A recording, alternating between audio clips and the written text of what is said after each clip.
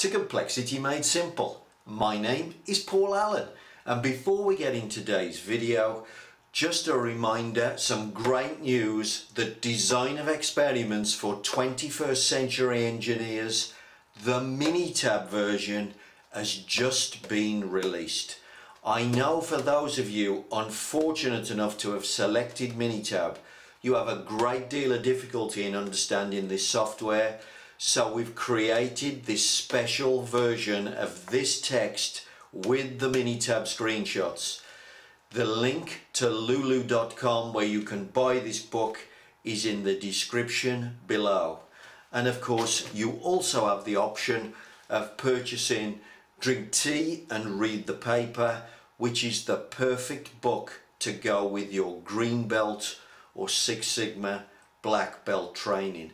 The link to lulu.com for that book is also in the description below. And of course the other thing that we'd really love you to do, please go to buymeacoffee.com and make a small donation. All of these things, the purchase of the books and the donations, they help keep the channel moving. I'm really grateful to all of those people who are currently donating. Many thanks for your support and your help. And now let's get on with today's video. Welcome to Complexity Made Simple. My name is Paul Allen, and the subject of today's video, well, I've got into a little discussion with some people about machine learning and analysing random data that you're taking out of your processes. And I'm saying, well, why don't you do a DOE? And everybody's going, what's a DOE? And why didn't you just use high-powered software to answer the question? So this is a little video just to talk about what DOE potentially is and how it works differently to just collecting random data. So I'm going to just look at the idea of various variables, inputs, settings to your machine, which are having an effect on a result. So we're just going to consider a process. So we're going to go, this is DOE, versus, I'm going to call it random data collection. Okay, you can do this if you want, but what I'm saying is you will get confounding patterns in this and you will get a problem. So we're going to go DOE versus random data collection. So okay, let's consider a process. Look, yeah, so it doesn't really matter what it is. We are going to consider it a machine now, because people are talking about machine learning and they think you ought to just use high-powered software to just learn from randomly collected data sets. So we're going to make money, okay, and we're going to play with time, temperature and pressure. So I'm going to keep it simple. we're only going to talk about three variables, and we're going to say that coming out of here, let's say whatever you're trying to make, we're trying to hit, let's just say we're trying to hit a hardness value. To be honest, you'd probably be trying to hit other things as well, so it'd be multiple outputs for multiple inputs, but we're just going to keep it simple, just to explain to the guys who love this, why don't you just use this in your machine learning? You just learn 10 times faster. I don't understand why you wouldn't want to do this. You know, work smarter, not harder. I don't want to spend £1 million on a piece of software. I just want to put the right data in some cheap, simple software that gets me the answer. So think now that maybe we'll go, let's have a look. Let's say there's 50 choices on time, 50 choices on temperature, and 50 choices for pressure. So we're just going to put those numbers in just to make a point about how you might test and what machine learning might do, what randomly collected data might do. Okay, so look, let's just consider this as a one-factor problem. Okay, so we have time. We can go anywhere from 1 to 50. on a particular setting. And of course, what we want to try and understand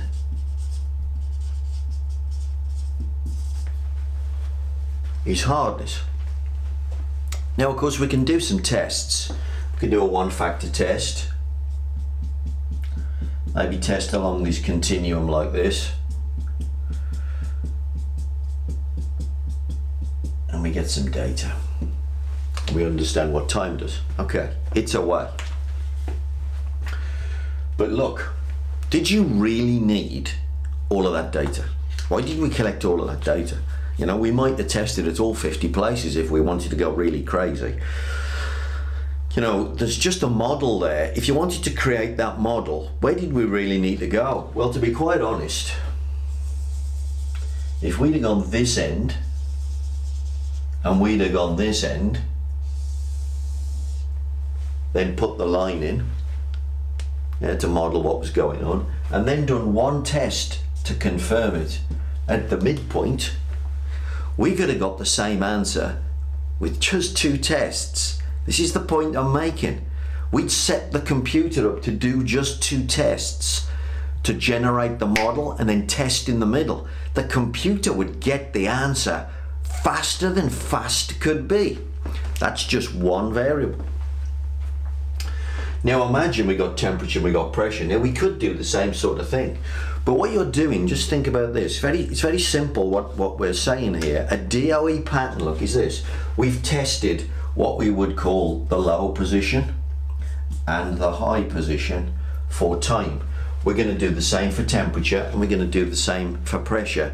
But if we do it in a special pattern, we'll get the answer very, very fast. And here's how you do it. Time was tested low and high. But at the same time, temperature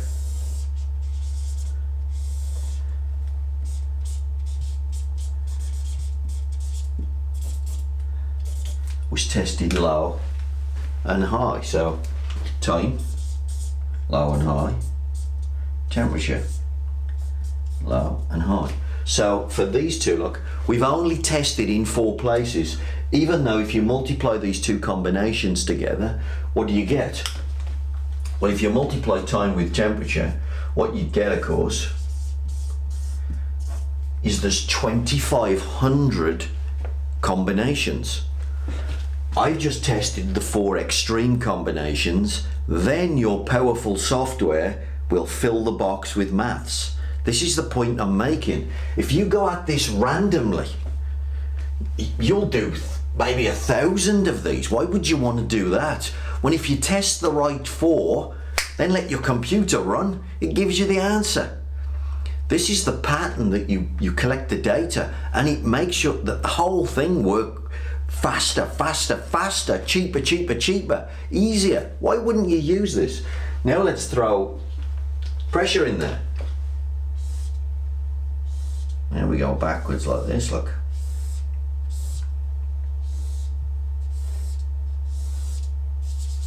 So now we got these points at the back. So that's pressure. Low and high. So what you've got, look, are these 8 points. Now if I put pressure into the calculation, so what have we got? 50 times 50 times 50. What have I got? This times 50, what's that? It's 125 with a naught on the end. 125, 12. Okay, so look, for these 3 variables, look, there are 125,000 possible places you could test. Now, I could just let a technician play with that design space, and what they would do is they would just randomly collect data. And I'm assuming, by the way, that they'd go all the way over the design space. There might be areas that they might decide they don't like. So there might be an area that they say, oh no, don't go there. And so there might be areas that they never collect data in, but let's just assume that, you know, they just randomly collect data, and then we go all over this design space. How many data points would you like to collect? There's 125,000. What are you going to do? Let him collect 1,000? Let him collect 10,000? Let him collect 20,000? Let him make loads of defects? Let him faff about? You know, why would you spend days and days, weeks and weeks, maybe months and months collecting all this nonsense when you know what you could do? You could just test the 8 corner points. 8 tests out of 125,000.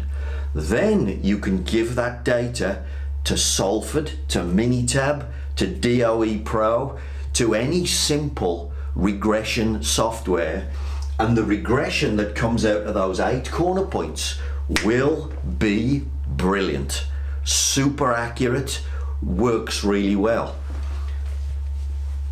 I don't understand. You test the best 8 points, wouldn't you?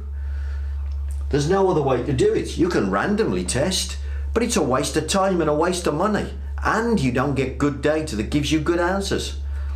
So it's cheaper and it's better. I don't know, which technique would you use? DOE. This is why DOE versus random data collection. DOE is the best. Cheaper, faster, make more money, get more optimization, get a faster answer. Use DOE, make more money.